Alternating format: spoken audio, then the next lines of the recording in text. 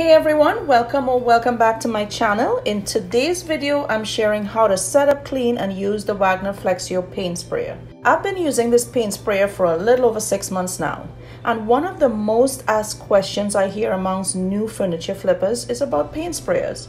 So I'm sharing everything I've learned and what I do to get a really smooth finish. I'll also be sharing some sanding tips, and for this tutorial, I'm doing a one-step paint recipe from Shannon over at Black Sheep House. Let's get started.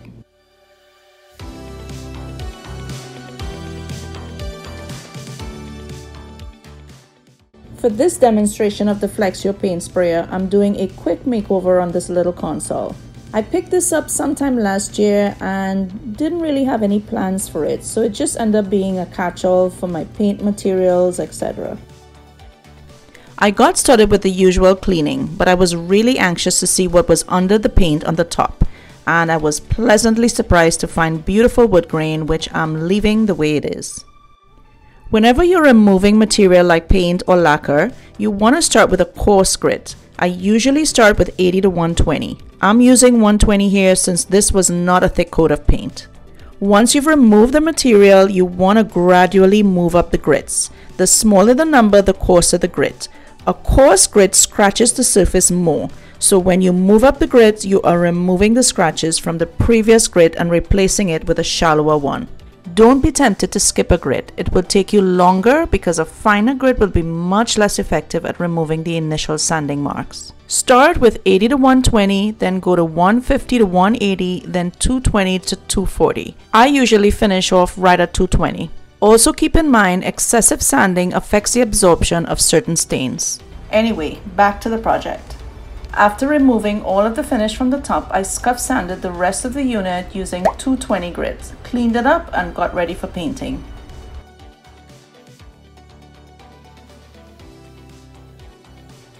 Setting up the sprayer is easy. This is the turbine or the motor of the sprayer. There are several models of the Flexio Wagner sprayer. I purchased the Flexio 3000 late last year on sale for about $127. I think this must have been just before I started seeing the turbine looking smaller and presumably lighter. This has been the main setback for me and this sprayer. It feels heavy after I'm using it for some time. In the box are two nozzles, the eye spray nozzle, which is good for broader projects like walls, and the detail nozzle, which has that blue tip, ideal for cabinets and furniture. I've never used the eye spray nozzle, so I am only sharing my experience with the detail nozzle today. It comes with an extra set of filters. Before every use, you want to check the air filters to see that they are not excessively dirty. If it is, you just snap the lever open and replace it. This little brush is really handy for cleaning up later. I also keep a stash of disposable strainers. They are reusable ones that you can use. I pick these up at Home Depot or Lowe's, and they usually come out about 25 cents each. If you buy them elsewhere in bulk, you can save a lot on those. My advice is to practice always straining your paint, especially if you're using from a can that was previously opened.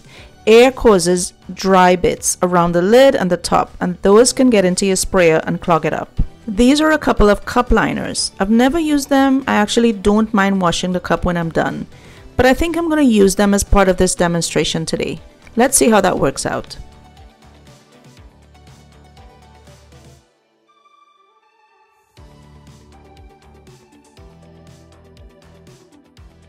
This is the detail nozzle. Like I said earlier, it's best suited for finer finishes like cabinets and furniture. I'm going to take it apart and then we can put it back together. After unscrewing the yellow part, the air cap is released and you can remove the nozzle.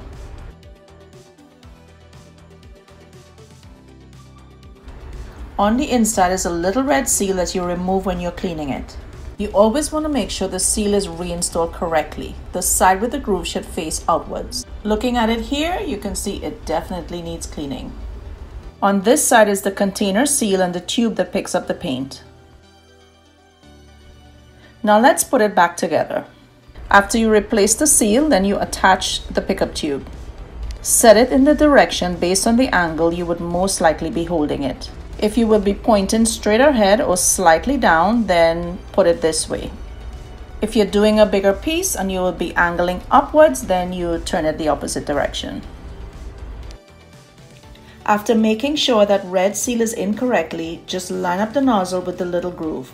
It's going to keep popping out until you put the air cap and screw in the yellow cover. Take your time and line it up. Turn it tightly.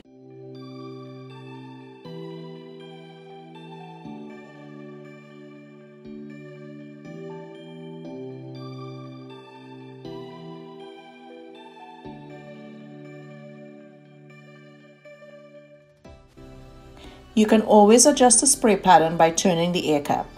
And make sure this air tube is connected. The sprayer is ready. I'm trying out this one-step paint recipe from Shannon over on her channel Black Sheep House. I had a color sample and some 123 primer, both of which I got at the Oops Corner at Lowe's. Shannon did 1 cup of each, but I am using the sample container and just adding the same amount of primer and polyacrylic. I really enjoy looking at her videos. She's very innovative and always trying out new techniques. I'll put a link in the description if you want to check her out.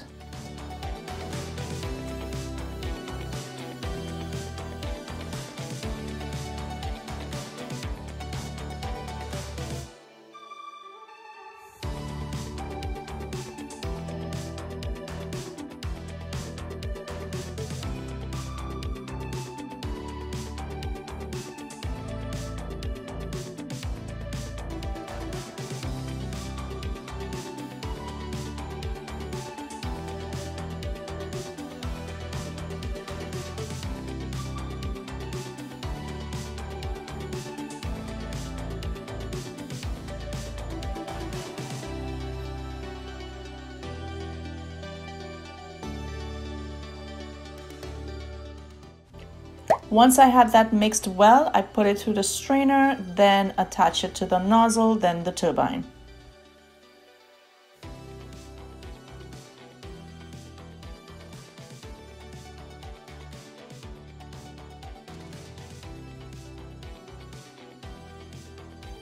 Holding the turbine toward you, you want to make sure you have it placed as far as it can go.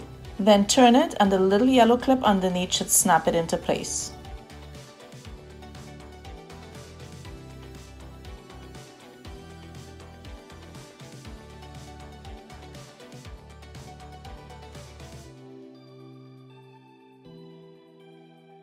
It's finally time to have some fun. You should always test it out before doing your piece. Now there are 3 things you have control over when it comes to your finish: the thickness of your paint, the airflow, and the material flow, or the amount of paint that comes out. This little dial right behind the trigger is the material flow, which in my opinion is poorly designed. There's really no way of clearly knowing where it's at. And if it's too high, you could have too much paint going on at a time, and the opposite if it's too low. I keep it dialed in somewhere in the middle. As it is here, it's all the way turned to the right or clockwise, which would give you the max material flow. Now I'm turning it all the way to the left or anti-clockwise for the minimum flow. And you can see right here how it's popping out. So based on that, I gauge a midpoint. This dial at the top controls the amount of air level produced. Both of these settings are what you're going to want to test to see if you're getting the finish you're happy with. For me, that sweet spot is that midway material flow and the airflow either between 3 and 4 or 6 and 7. I prefer light coats. I feel I have more control that way and I can always build on it. It does take more time, but it works best for me.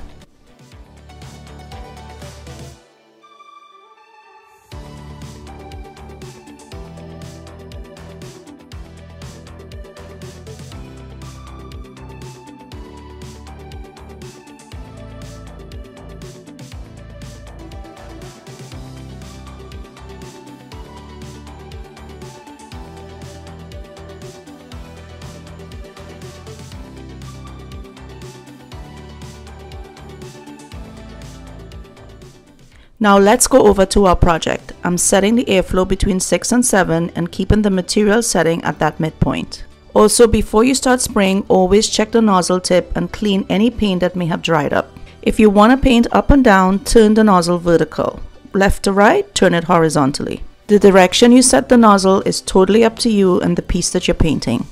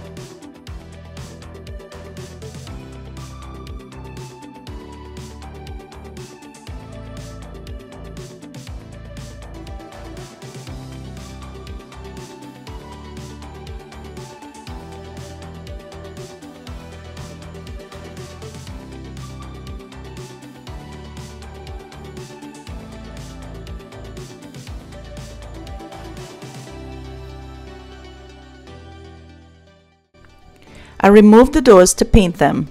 These little tripods are really convenient for elevating smaller pieces you're painting to get around those sides.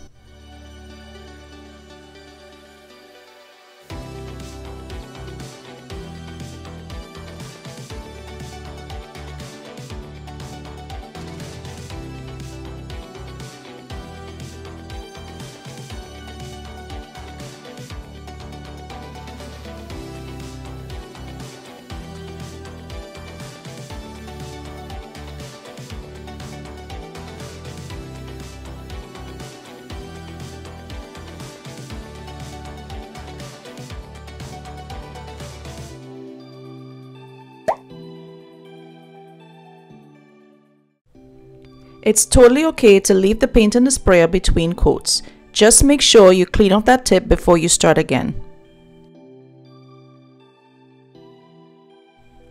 Allow as much time as you can between coats and make sure you sand it lightly before applying your second or third coat if needed.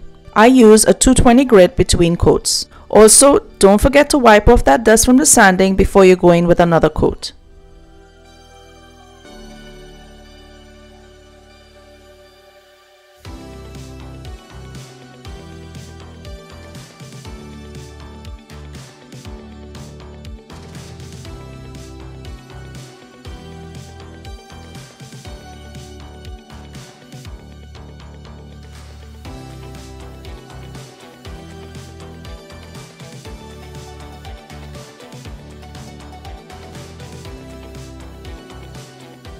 I poured the remaining paint back into the little sample container. I wanted to show you how much paint I used for this project. I was able to refill it, so that means I used 2 of these sample containers to do this project. Now let's look at how quick and easy cleanup can be. I know this is the part that discourages people from spraying, but once you get used to disassembling just like we did earlier, this can take you 5 to 10 minutes. I use hot water, a brush, and some Dawn dish soap.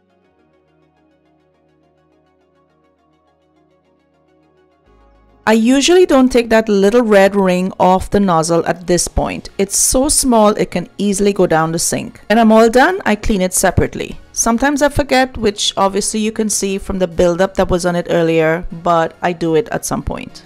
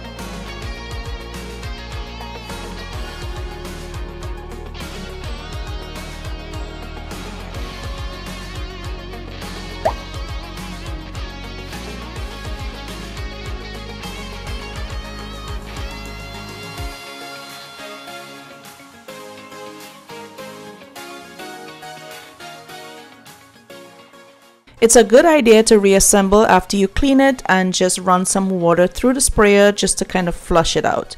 That way you know nothing is left behind that can dry up and clog it up later. Here's our little completed project. I really hope this video was helpful for you if you just got your sprayer or considering getting one. This is a good sprayer for beginners. It's easy to assemble, easy to use, and once you dial in those settings, you can really have amazing results. Let me know in the comments if you have any questions or just say hi. I love hearing from you. And don't forget to give it a big thumbs up. Until next time, bye.